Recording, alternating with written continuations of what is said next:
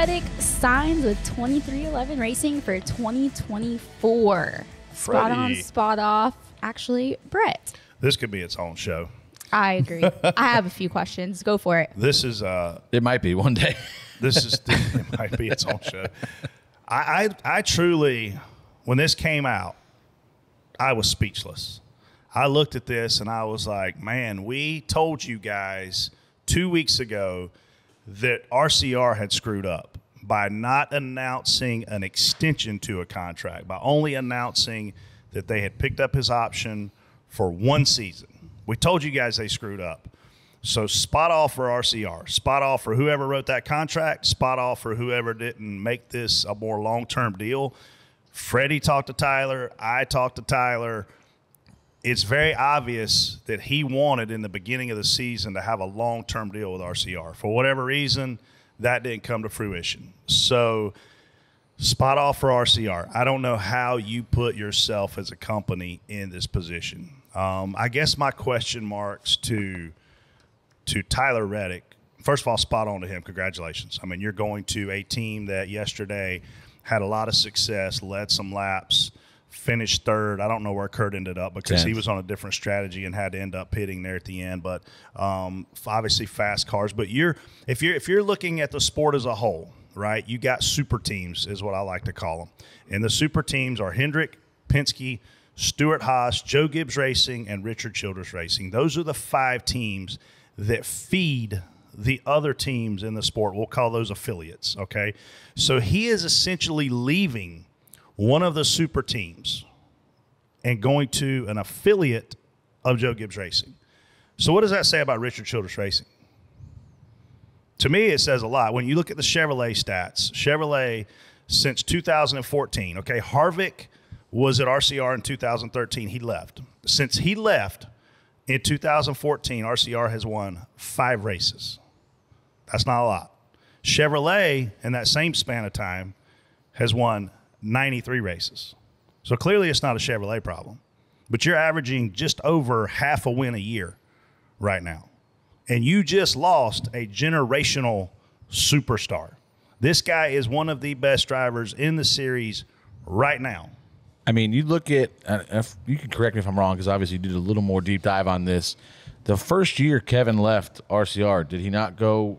Did he win a championship? Won a championship at Stewart Haas Racing. 5 races and a championship that year. Correct. I mean, it's conceivable Tyler could do the same thing. And RCR went winless when he left for 3 years. Yeah. I mean, you first of all, welcome Tyler to the newest. He's the newest member of the Denny Hamlin fan club. Glad to be here.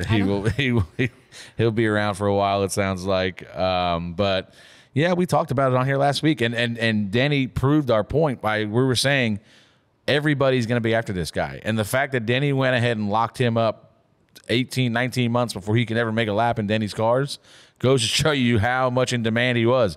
Denny was in a Twitter space deal, Racing Spaces, and said that, you know, there was already multiple suitors out there for Tyler. There was people out there with offers into Tyler already, and he made a comment that they weren't even the highest bidder for Tyler at that point. But, you know, it just goes to show you also that, you know, obviously everybody wants Tyler, but 2311 is obviously an attractive place to come race at. We got a lot going on, a lot of good stuff. Like Brett said, the cars have been fast. You look real good, Freddie. So I know he's look good. Speaking of that, I am in a contract here, Denny. So whenever you want to get that locked up, I'll be great. Let's bring him on the show, and then we'll just do an announcement just like he did last week with Tyler. We'll just sign my contract right here. So on that note, actually, Look, it's Air Tyler. I have 2 questions. One, you know, announcing it this early, what does that mean? For RCR. I mean, emotional damage. Awkward. No, but I'd imagine they're trying to find sponsorships for next year, and knowing that Tyler is leaving. In my opinion, and I don't know where this is going. This is not in kind of. I mean, obviously, I've talked to Tyler. I talked to Tyler a lot. If RCR was to kick Tyler out of that car, they'd be insane because their only chance right now to compete for a championship is Tyler Reddick. And it shows every week. I mean, Austin has some decent runs, but consistency-wise, Tyler is much, much faster. The 8 car is much, much better than the 3 on a weekly basis.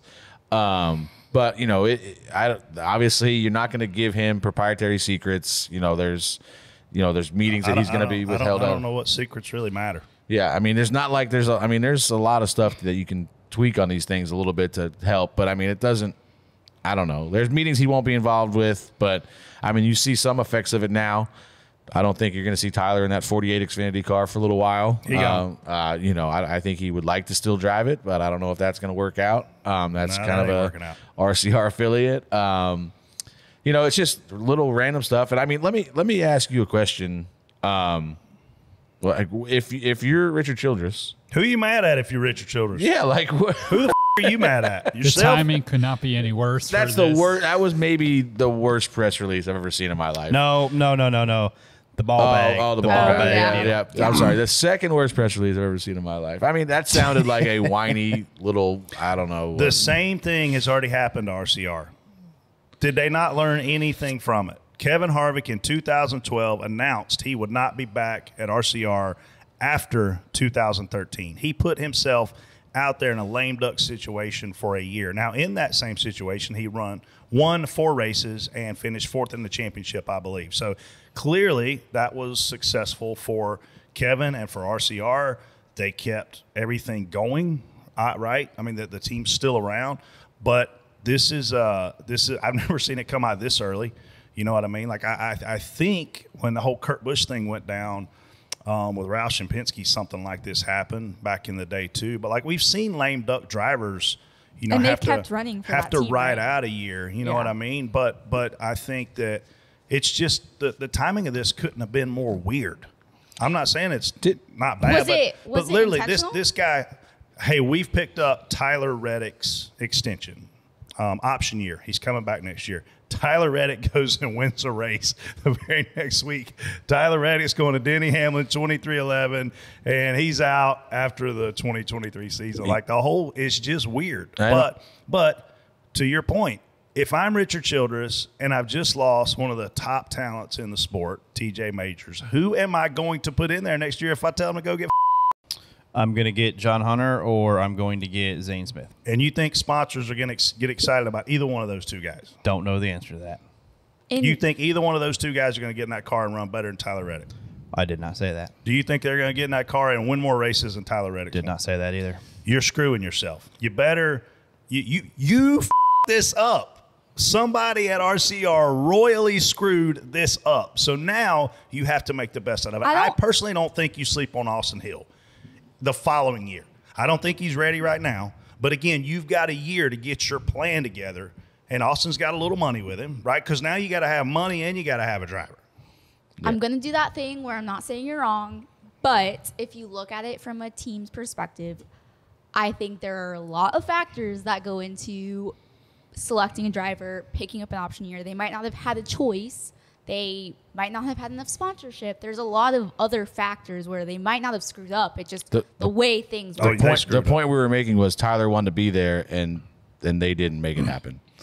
I also think is what we heard. But then I had a conversation yesterday with a high-profile media person who is one of our favorite people to talk about on this show. You had a busy day. I did actually win a garage. And we started talking about scenarios. And you're like, man, if you're RCR, your most valuable player in this entire organization, I'm talking about engineers, crew chiefs, even owners. Your most valuable player is Tyler Reddick. You didn't sign him up.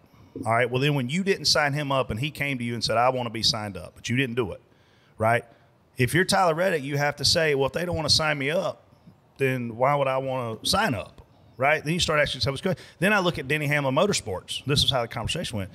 Who's going to be running 23-11 in 5 years? Freddie. Yeah, it's me. It's Michael Jordan and Denny Hamlin. Yeah. Who's going to be running RCR in 5 years? Mike Dillon. Think so? I mean, he knows. Mike Dillon, Andy Petrie. I mean, you got a list of guys, but it's not guaranteed to be Richard Childress. I can tell you that much. Once you didn't sign him up, Casey, I get you playing devil's advocate. Once you don't sign him up and he starts questioning, well, why would I want to be here long term if they're not going to sign me up here long term? And then he had the ability contractually to go out and have conversations and do what he did. Somebody at RCR didn't learn a damn thing 10 years ago with the whole Kevin Harvick thing. We've got exciting news. OfferPad wants to buy your home. Go to OfferPad.com right now and tell them all about it. You'll receive a cash offer within 24 hours.